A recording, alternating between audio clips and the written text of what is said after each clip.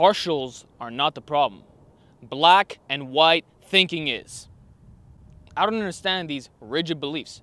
Just do full range of motion. Just do partials. Just do deficits. How about do it all? I mean, like everything else, these are just tools in your training. They can be abused and they can be used correctly. For example, with partials, if you're trying to raise your strength, we have progressive range of motion. It's a time-tested strategy and it's never going away. It is one of the greatest methods in the history of mankind for getting stronger. It's a fact that it works very, very, very well. Whether you're enhanced or not, it's time-tested and it's never going away in a million years.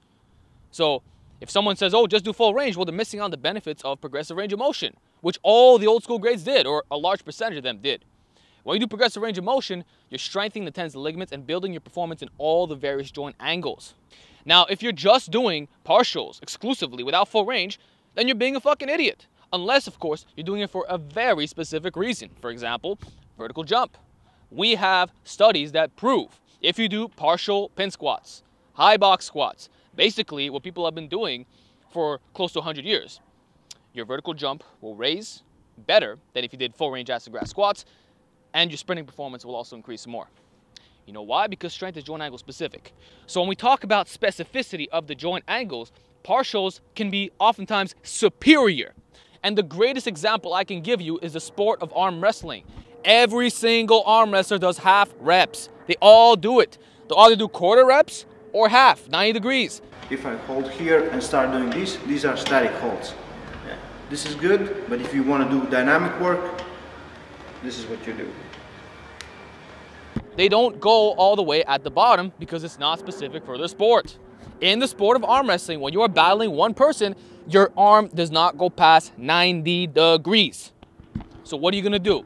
You're going to train using partials. It's sport specific. So you see why it's not so black and white? If you use progressive range of motion, it's fantastic. If you use it to raise a vertical jump, it's fantastic. If you do it to strengthen tendons and ligaments, it's fantastic. What about overhead holds?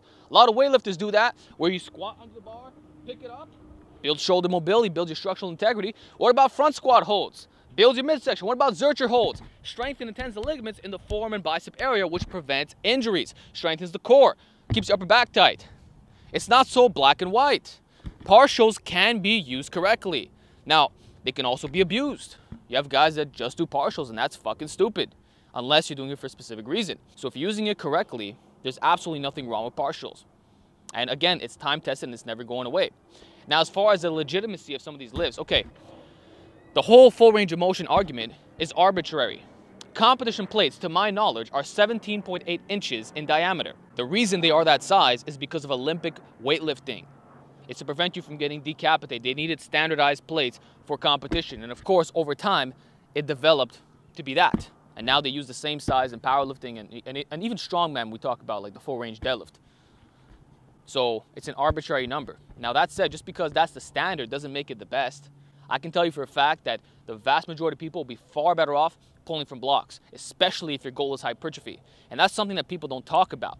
Yeah, we can discuss the strength all day. We can talk about it. We can talk about how deficits are superior for raising your bottom strength, and that's so true. Yes, it is. And if you want to get better at a range of motion, you got to practice it. But if your goal is hypertrophy, longevity, safety, and of course still getting a good amount of carryover, well, it's not so black and white that the partial has to be to the extreme. You understand what I'm saying? So if you're doing rack pulls above the knee to raise your deadlift, you're a fucking moron. You want to do below the knee rack pulls, and below the knee rack pulls work. They do work. If you're pulling it from right below your kneecap or like mid shin or like slightly below that, it works. It's going to have carryover. So there's an extreme here. You understand? This whole partials are bad. It's wrong because they're assuming that every partial is the same when they're not the same. What about a high handle trap bar deadlift? Those handles are like 3 inches higher than normal. And if you got the Rogue trap bar, even higher than that. You're going to tell me not to do high handle trap bars? Hell no, man. And actually the studies prove that the muscular activation is the same. You don't see significant difference in terms of muscular activation. You see slight deviations in the quads, lower back, and hamstrings. But beyond that point, the two exercises are actually very similar. Or very, very, very similar to a conventional deadlift full range. So like, you know what, from a hypertrophy standpoint, why don't you just do what suits your physiology and extends your longevity? If you can only do 1 set of 5 with a conventional deadlift off the floor, you're limiting your hypertrophy gains.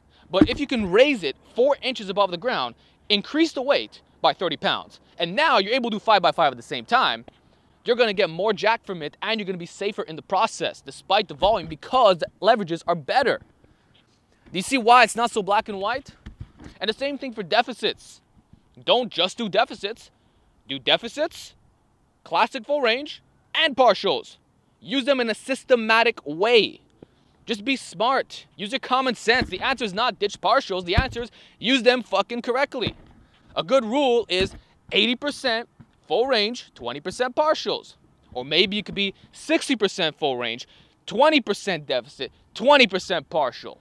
And if you're going to use partials in a smart way, do them once a fucking week. How about that? Once a week just for a little bit of overload. So if you're going to deadlift 4 times a week, do a fucking block pull one of those times and the other pulls the other times. Or flip it around. Do 3 times pulling off blocks, 1 time pulling off the floor. Okay? It's not black and white. And like I said, some lifts feel better. Even the Jefferson pulls. In many cases, the 4-inch, like when you're pulling 4 inches above the ground using the Jefferson stance, it makes everything right. It makes it safer. It makes it more specific for many, many, many sports because you're never going to go ass to grass. It makes it better for vertical jump, all these different things, okay? And what about rack pulls above the knee? Guys, rack pulls above the knee is the greatest trap builder in the history of mankind. There's nothing on the planet that can surpass it, period. For a bang for your buck lift, it's top of the top of the top. People always talk about, oh, you have to lift up 1,000 pounds. That's bullshit. I already proved that it's nonsense. If you do high repetition, so high volume, low rest, just like you do on any bodybuilding program, you can get all the benefits without the cons. So the truth is that you don't need more than 400 to 500 pounds. So this whole idea of bending all your bars and ego lifting goes out the fucking window, okay? And now you could strictly focus on the traps. I heard a comment the other day from a very biased individual saying that rack pulls above the knee build the same amount of mass as a deadlift. The only difference is that they're more dangerous. Well, you know what? Thank you for saying that, because now if I use the same weight, right, I can just do volume work and I can get all the trap benefits without loading the rest of the posterior chain. Do you see how some of these words can fly back at them? But if you're trying to build your traps, nothing will ever beat the rack pull above the knee. You don't have to go stupid heavy on it. Do it on your volume day. Do a 5x20. Do 3 sets of 33. Do high repetitions. Hold at the bottom. Stretch. You don't need stupid heavy weights. I learned this a long time ago. Although I built my traps primarily with the heavy weight, I learned with experience that volume work is equally as effective. So you can totally do that. Totally. You don't need heavy weights for it, okay? Fuck. And another thing about the rack pull, it's actually called the hand and thigh lift, and it's been around longer than the fucking bench press. Since the 1700s. People used to do it off barrels, for fuck's sake. Barrels. In the 1800s, they did it. 1900s. Hand and thigh lift. You want to talk about strength standards, bastardizing lifts? The hand and thigh lift is an official lift. Older than most of all these other stuff. And actually, throughout history, partials were the way by which we tested things. Why? Because it was the upper extremities of the human body. The upper extremities of your joint angles. It makes perfect sense. If you're going to make an arbitrary range of motion that's not actually full range for a lot of people, you're basing things off leverages. But if everybody is at the peak joint angles for their physiology, now you're testing the highest strength possible. That's why things like the back lift were considered the ultimate test of absolute strength. You understand? So it's not black and white. Do it all. Do full range, do deficit, do partials, and do it in a smart fucking way. I just don't understand the mentality of just doing one over the other. It's not common sense. Look at the pros and cons. That's all. Look at the pros and cons. Look at what's specific and be intelligent with your programming. That's it, all right? And that's pretty much all I want to say in this video. This isn't a diss towards anybody. Much love and respect to you all. I just want to share my thoughts on partials because I'm just tired of the black and white thinking. People try to demonize them when they don't understand that there's very applicable uses for it.